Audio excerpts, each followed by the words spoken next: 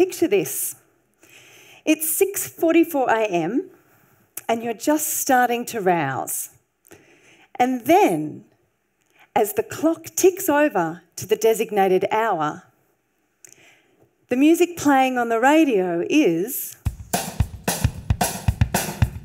I'm walking on sunshine, wow, and don't it feel good? And then all of a sudden you're up. Woo! You're in the shower, you're washing your hair and you're singing along and you're thinking to yourself, oh my goodness, music is magic. I'm going to set my alarm clock to that song every single day. But let's just run that scene again, and this time with a couple of small changes. It's still 6:44 a.m, Joy. You're starting to rouse, but as the clock ticks over, this time the music playing on the radio is ain't no sunshine when he's gone, and he's always gone too long. Anytime he goes away, and all of a sudden you remember the relationship breakup that just happened, and you become plagued with questions like, will I ever find love again? Will anybody ever love me again? Am I destined to be alone? And instead of being out and in the shower, you reach over and you turn off the alarm clock and you send a quick text to work saying that you're feeling very sick, and you pull the cover back over your head as the song goes around and around. Wow, that's two very different morning experiences, isn't it? From two classic sunshine hits.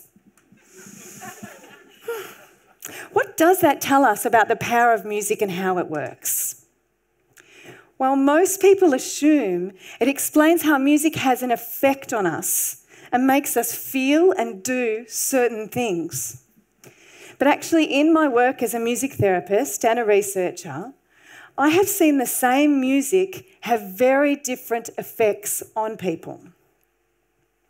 So if you're not going through a relationship breakup and ain't no sunshine when he's gone comes on, you might just go, oh, I remember that guy.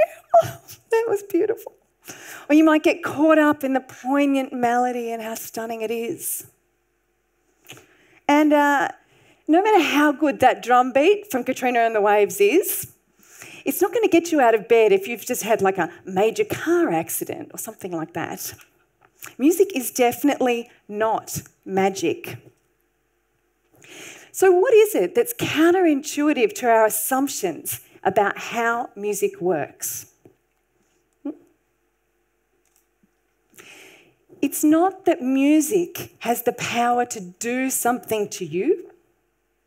It's you who has the power to use the almighty affordances of music in any way that you choose. And because you have the power and responsibility, you can do that to make yourself feel fabulous. You can use it to relax. You can use it to pump yourself up. You can use it to connect with people. But you can also use it to make yourself feel worse. And music has been used for some pretty dark purposes over time, like isolation and exclusion. Hitler is an excellent example of somebody who clearly understood how to use the power of music. He combined pomp and ceremony and marching together in time to promote group bonding, which is very effective for both between him and his troops, and he paired that with widespread community group singing of Nazi propaganda songs, building this enormous sense of community and of people who were in the in-group, which, as we know, he then manipulated and turned against those outside of the group, and those in the group were able to tolerate unthinkable cruelty and violence. It happens all the time today, online, in schools. If you think about what it feels like when you go to a concert and that invincible feeling when everybody is just bopping along to the music and singing and you feel connected and you transcend the moment and you're so combined with everybody around you, and how that actually could be turned and manipulated in any moment so that those outside the group are excluded.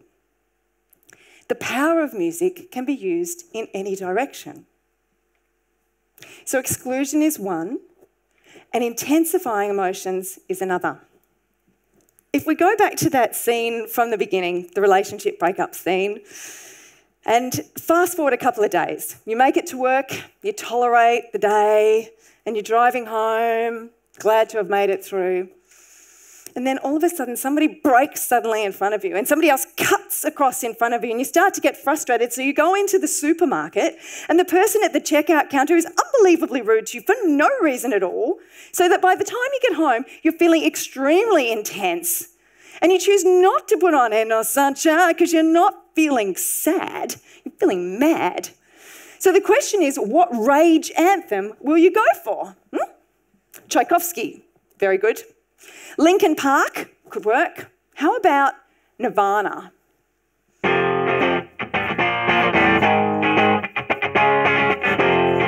Oh no, a better one. How about Alanis Morissette? This will do it. To remind you of the mess you left when you went away.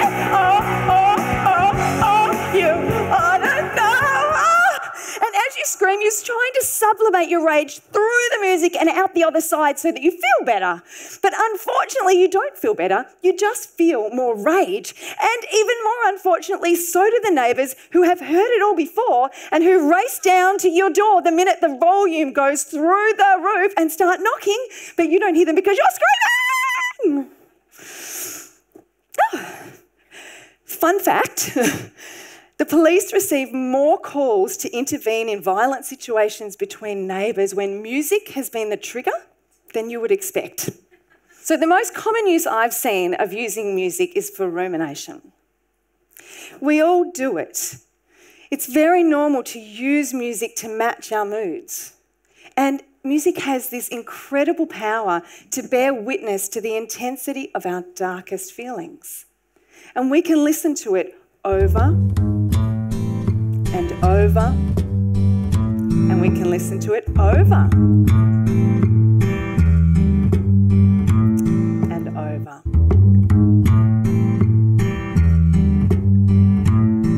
You know, it can be the classic breakup song, or it could be your Nobody Understands Me song, or your rage song. It's perfectly normal to use music in that way as the sun goes down and the hours go by. And we truly believe and hope, and often it occurs, that we get some sense of release through that opportunity to stay with our feelings in the moment. But because we're the ones who choose how to use music, it definitely does not always work that way. You can use music to make yourself feel better, but you can use music to stay intensely connected to dark feelings. So when I say that I'm a music therapist, what that means is that I use active music making and music listening with people who are currently living with the dark side. Perhaps it's due to illness or injury or a range of life circumstances. And my particular work, the people I like most to work with are young adolescents, and they often are struggling with depression and other issues. And they really don't need any help connecting to their darkest feelings. They feel them inside, they feel them above them, they're surrounded by their darkest feelings. It's tough. But they do believe in the power of music, and they often rely on music to help them to feel better. They're some of the greatest users. But because they misunderstand the mechanism of how music works and that it relies on their own agency to use it in particular ways, the results of their music listening can sometimes be extremely bewildering to them and, as I often hear from people, to the caring adults who are watching over them. So I once worked with a young man who had been using drumming very successfully for a number of years to ventilate his feelings, his rage, and he was doing it in a way it doesn't hurt anybody. When you play the drums, you have to be pretty fit, but it doesn't hurt anybody. It was a very successful strategy for him. But as the years went by and as his psychosis worsened, he began to associate practice with building up towards cutting and self-harm. And so something which had been really helpful for him changed. and became extremely unhelpful. Same action, same intention. He really just wanted to feel better, but a very different outcome. So we worked together in music therapy to establish a connection with a healthier musical identity, looking at different ways of using music in his life and establishing a sense of agency about doing that. And we gradually reintroduced drumming, and over time he was able to keep drumming again without triggering the desire to self-harm. But it took time and it took commitment, as therapy usually does. There was another young woman that I worked with, and she classically liked to listen to music as a way of escaping from the very dysfunctional life circumstances that she found herself in. And so instead she would focus on lyrics about love and hope and other things that we all like to think about. But as she escaped, she also disconnected from some pretty important life functions, like eating. And then she began to compare her own body unfavourably to the pop idols who she worshipped, even though she'd managed an astonishing and very unhealthy loss of weight during that period of time. So then we worked together using songwriting in that case to write a new narrative for her life that began by acknowledging the complexity and the darkness that she was living with at that time, but stepped gradually towards something more hopeful, again as a part of long-term treatment. So neither of these two young people were at the effect of music, making them feel worse. But both of them used music as a way of supporting their journey into the darkness. And in both cases, they used it very successfully, despite not intentionally meaning to do it that way. So the next time you're listening to music, it's still a great thing to do. It's a wonderful way to match your mood. All I ask is that you notice whether or not your intentions are being actualised through your music use, because it doesn't happen by magic. So if you want to use music to feel better, great. Did it work? If it didn't work straight away and you're happy to wait a little bit and spend more time there, did it work eventually? And if you want to use music to make you feel worse, which we often do, then notice when you've had enough time there, how you might use music to step away again. When I'm working with young people, we often kind of actualise that process by creating playlists together. So we start with songs that mirror and validate the intensity of their darkest feelings. And then we choose more songs from their favourite preferred repertoire, and we step them gradually away towards something that's more hopeful, so that they have a pathway out of their dark feelings in case they get stuck there. I memorably worked with one young man who decided he would reprogram his favourite music use once he realised that he was using it in an unhealthy way, and that actually his favourite songs had become associated with trauma in his life. And when he listened to the songs, he felt re-traumatised.